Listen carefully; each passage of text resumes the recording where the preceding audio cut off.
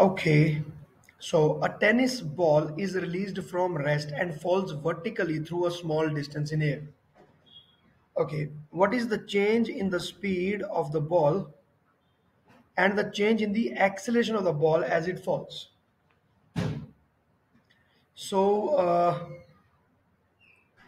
the speed of the ball. So let us say there is this is the ball there, and this ball is falling. So I will say that u is equal to 0 because it has started falling from the rest.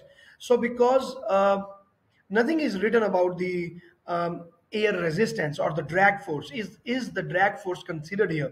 That is the question. But we will see. So one thing is very sure that the velocity will increase first of all because it will be under gravity. So the speed of the ball will increase. We will go with A and C. So definitely B is wrong and D is wrong. And what about the acceleration of the ball? Let us read the question again. The ball is released from rest, falls vertically through small distance in air.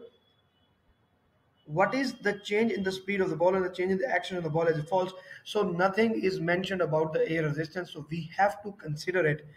And moreover, if we do not consider it, let us say the air drag is not there, it is negligible, so the gravity does not change, so neither it will decrease nor it will increase, so all the four options will be wrong.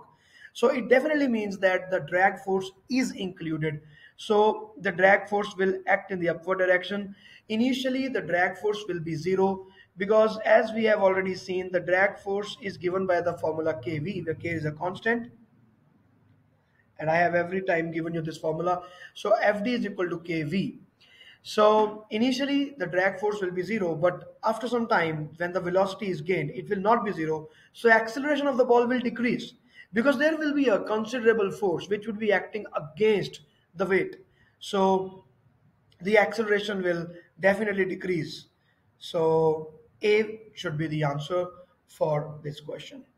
I hope the question is absolutely clear to you. Initially, the velocity will increase, okay, but the acceleration will be decreasing. So after some time, the acceleration will become zero, and velocity will become a constant afterward. It will be zero. It was zero. It will increase, and then it will become constant. So with this, all the best.